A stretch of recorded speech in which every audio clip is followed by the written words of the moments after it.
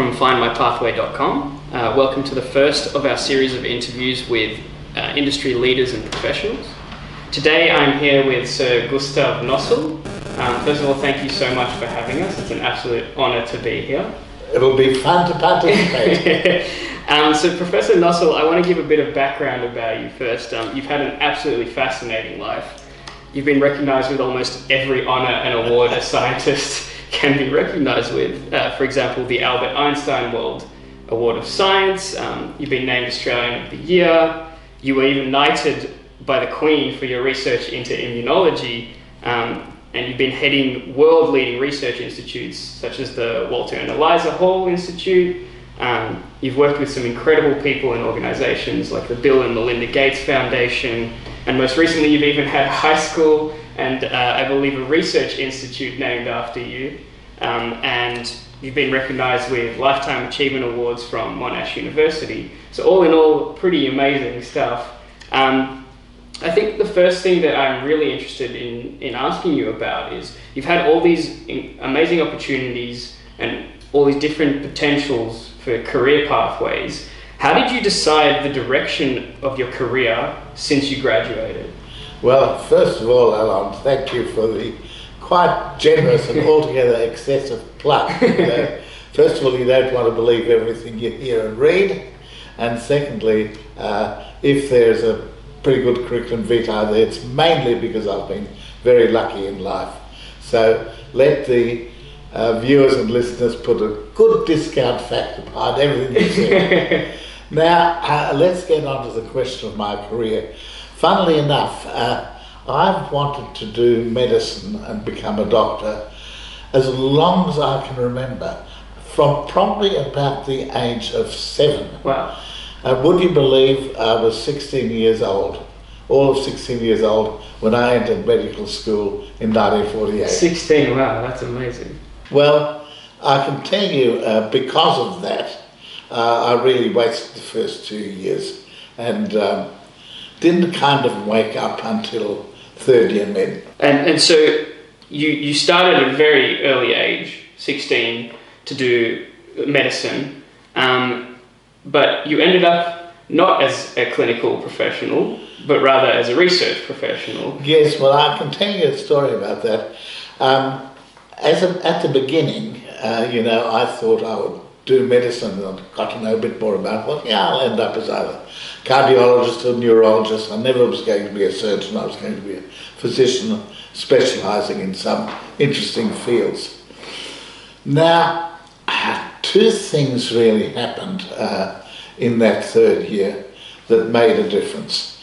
First of all, we had enormous classes. We were 600 in first year. Well, quite a few failed that first year early.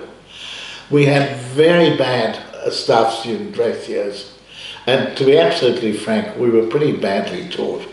So in that third year, a few of us so-called clever kids got together and said, look, we're going to teach one another. Oh, well. We'll study up a particular branch of physiology or a particular branch of biochemistry, and then we'll give little seminars to one another, sort of self-help teaching. And that got me into the research literature, which I found absolutely fascinating. Mm-hmm. So that was point number 1. Point number 2, my elder brother Peter turned to academia. He became a biochemist and a senior lecturer in biochemistry at the University of Adelaide. So I think a little bit of hero worship for my brother also helped. I think they were the 2 factors that made me branch out into research. That's really interesting. You mentioned that your brother was I guess a mentor and someone who you looked up to. Did you also have any other role models and mentors? Well, that's a very wonderful question and has a very direct answer. I'm unbelievably lucky to have had 2 quite outstanding mentors. The first one was Sir MacFarlane Burnett. He was the director of the Walter and Eliza Hall Institute, arguably Australia's greatest biologist ever, and it was because of him and wanting to work under him that I moved from Sydney to Melbourne. I'd been a resident at Prince Alfred Hospital, very happy there, actually got married in Sydney, but moved to Melbourne in 1957 as a young 26-year-old man, particularly to work with Burnett. And he was a fantastic mentor, but I'll qualify that in a moment, and when I tell you about the second one. The second one was my mentor for the postdoctoral period in the United States at Stanford University for 2.5 years, from 59 to 61. And his name was Joshua Lederberg, and would you believe he also was a Nobel laureate. Now, the two were very different. Burnett was quiet, contemplative, stern, aloof, inner. He was not much good in a robust discussion. He had to take the problem away, study it in the quiet of his own study at night, come back 2 or 3 days later with suggestions and an answer. But wise and deep. Now the second chap, Josh Lederberg, he was a real slow coach. He actually took until age 33 to win the Nobel Prize. He was the second youngest Nobel Prize winner in medicine ever, second only to Tim Watson of Watson and Crick fame, who was 32. So Josh was lightning fast. He loved a robust debate, an argument, if you will. You would try and expound some kind of scientific idea, and he would say, yes, go on, I've got that point, go on, make your next point. You know, it was just a completely different thing. And he was also an extraordinary polymath. Apart from his work in genetics, he was a geneticist, and I worked in his department of genetics at Stanford University. He was also very interested in what he called exobiology. It was actually a field which he started, which was what would you do about searching for life in outer space, in the moon and the planets and that sort of thing. He actually devised instrumentation that went to the moon. Really? To try and gather particles and bring them back and see if they had life. His other great passion, look at this one, and I'm now talking about the 1950s, computers in medicine. He was really the first one to say there's going to be an immense potential here. And he wrote some of the early programs, for example, searching for drugs via images in the computer. So he was the second one. And both of those people took me under their wings sequentially, and I had the hugest respect for each of them. And they were so different. Yeah, it sounds like that. I mean, I'd be really interested in also knowing how did they affect your career pathway as mentors? Or each of them, to this degree, took me under their wings in that they promoted my career. Burnett facilitated my movement to Lederberg's laboratory. Lederberg, interestingly enough, actually made me an assistant professor. He said, look, it's going to look better on your curriculum vitae than just postdoctoral fellow. And after my planned time there had expired, he actually said, look, I'd like you to stay at least another 5 years and become an associate professor, which was the next rung up the career ladder. And I said, no, look, I've really got my heart set on going back to Australia for family reasons, and also I could see Burnett's retirement not so far off, and maybe having a tilt at being director of the whole institute myself. Yeah. So each of them furthered my career in their own way. Yeah, that sounds incredible. I'd like to ask you also, just switch gears a little bit. In your early career, just after graduating, I'm sure you made quite a few mistakes, as we all do. Would you be able to speak about some of the failures that you've had since then, or in your life since then, and what have you learned from that? Where I have failed, I think, is I'm not a very creative person. I'm very good at analysis. I've got tons of drive. Stick with it. Let's go and follow your goal to the absolute end. But of course, to be a great scientist, you've also got to have a ton of imagination. And to be frank, I haven't got that. Mm-hmm.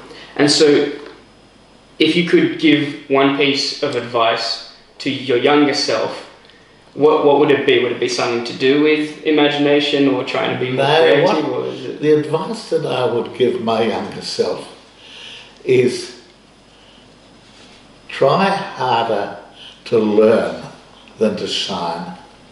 It was always my insane ambition, you know, to be brilliant, to excel.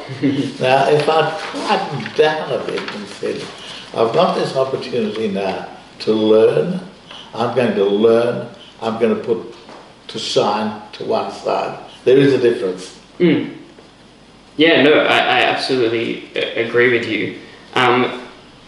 So I think based on everything that we've spoken about, I think it would be really interesting for people listening at home and students who are currently experiencing, you know, not knowing what to do, graduating students or people who don't know what to do with their career pathway, if you could shed a little bit of your own opinion or advice on how would someone know if they're on the right pathway or if they need to change a pathway, what would your advice be? Well, of course, one simplistic and obvious answer, not the one you're looking for, is if you're on the right pathway, your grades and your achievements in exams and so forth will show it. I think more important than that is whether you are being true to yourself in terms of the goal setting and the pathway forward. You set out to do something, you say to yourself, I want to do this and that. I want to become a surgeon, you know. And to do that, I've got to do medicine, and then afterwards I've got to do a residency, and after that I've got to be a surgical assistant and so forth.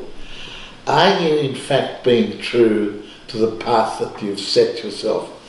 If you've set yourself a path to be a good carpenter, or to be a plumber, or whatever it is, am I in fact on that track, or have I allowed myself to be diverted? And I think it's very important to be true to yourself and to stick on the track that you've set yourself. Yeah, no, I 100% agree. Would you say that's one of the most important things that people can get out of studies and work, or is there other very key factors that people should be trying to... Well, of course, out of studies and work, the first and most important thing is to develop a skill set. I've mentioned being a surgeon, I've mentioned being a carpenter, you know. Yeah, of course. To be a surgeon, you've got to be dexterous, you've got to know where to cut, you've got to know when to cut, and so forth. And so it's very important to develop a skill set. But also, it's very important to dream a little bit, and possibly dream, you know, they say a person's reach should exceed their grasp. Yeah. Dream a little bit more, dream a little bit further, try to be the very best person that you can in your chosen field. Yeah, I think that's absolutely 100% amazing advice. Would there be any other tips that you can offer specifically for students who are trying to start their journey in the world of research or science? You know, coming into it, it's probably a very different Yes, there'd be place two now. things. There'd be two things that I'd say to a young person who's contemplating a career in research. The first is think big. Choose some goal that is meaningful. Don't bother about being the one to cross the T's or dot the I's or fill in some tiny little detail about multiple sclerosis or a cut on your leg and so forth. Think big. Espouse big and ambitious goals. You won't reach them. Yeah. But if you don't aim high, you certainly will not get to a high point in your research. The second thing is, and it's very interesting how little students think about this, be very careful about the choice of a mentor. If in point of fact you just listen to the person who's your lecturer in physiology, say, oh, that lecture on haematology sounded pretty interesting, I'll go and do my Bachelor of Medical Science with that woman.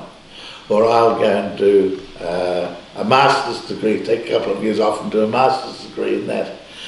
Now, if you haven't done your research, you might pick an absolute lemon who just happens to be an intriguing lecturer and has got a bit of flair for acting, because, you know, a teacher's also got to be a bit of an actor. So by doing your research, I mean particularly look into the question of whether that person has, him or herself, got some achievements in research.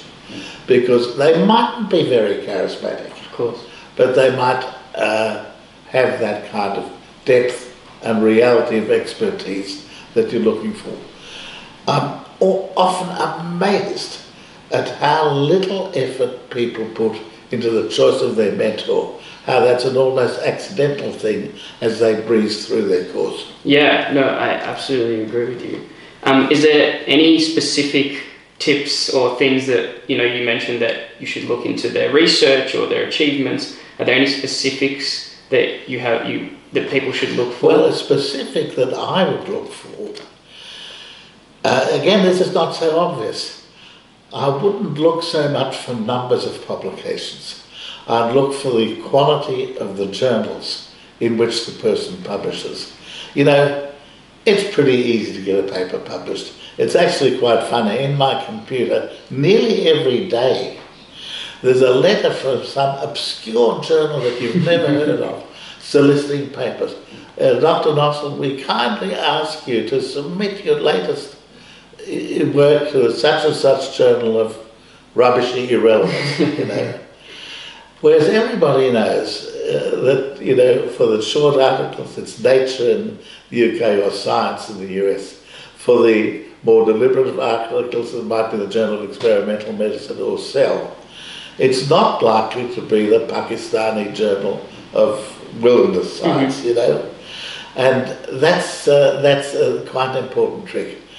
A second thing that you can do, and this is just a bit more sophisticated now, don't just look for the number of publications, look for the number of citations.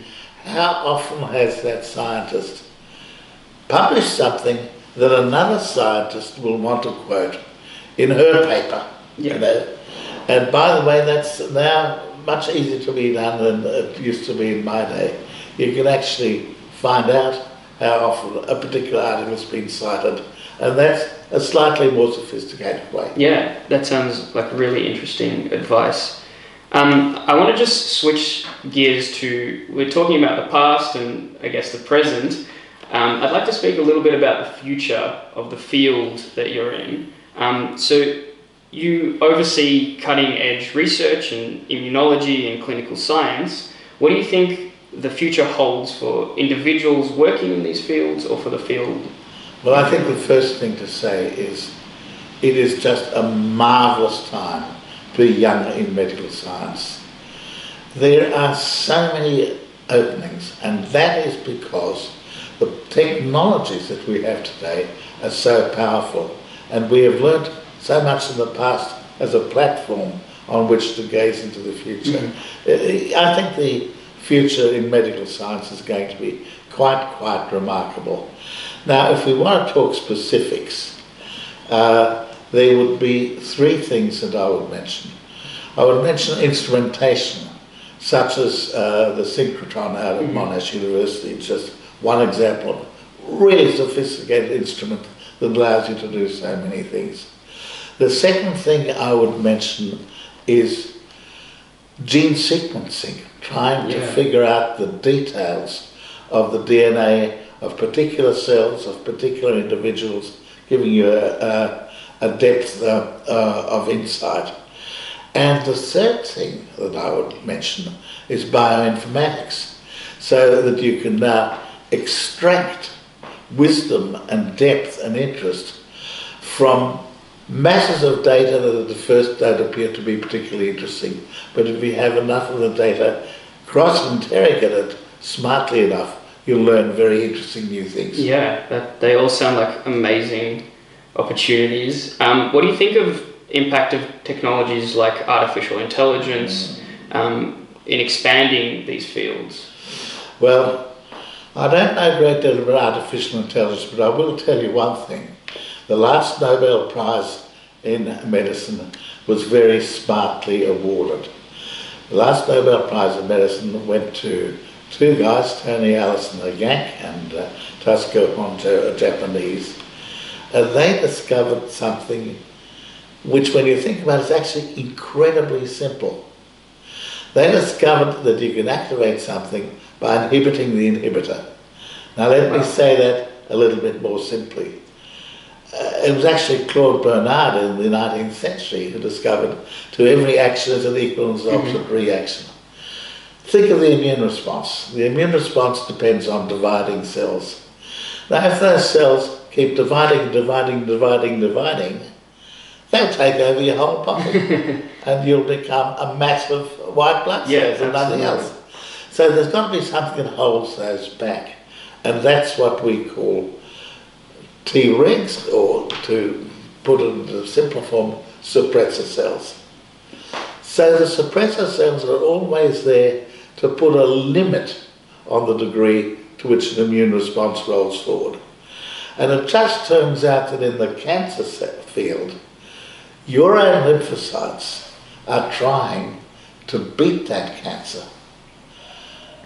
But there are, and they do, it's been shown quite conclusively through immunodeficient people who get a much higher incidence of cancer, that the immune system does prevent cancers from developing. But there are some where it fails. And in those situations, if you destroy or inhibit those suppressor cells, you unleash the body's own cells to fight the cancer better. And that was first shown for melanoma. It's now also true for lung cancer, for breast cancer. Goodness knows where that field will go. So I think that is a tremendous field to follow. Yeah, that sounds like something that people can definitely get involved with. Is that something you think that is, young researchers coming into the field with the idea of, you said before, you have to aim big, dream big, try and solve these... Try and extend that concept in as many directions as you can. It's going to be a load that will be mined for a long time. That sounds amazing. Well, I wanted to thank you very much for your time. I think you've really helped give insight and advice for students and people who are starting their careers and interested in research and science. Hopefully, I'm sure you will continue to inspire people to pursue careers in research and in science. So thank you so much for your time. And to the young people, I would say, continue with your dream. I'll tell you this, most people in research don't make much money, but boy, do they have an exciting life. They have a wonderful life, pitting yourself against the unknown, breasting these particular challenges. Young people, give it a go for it. You'll enjoy it.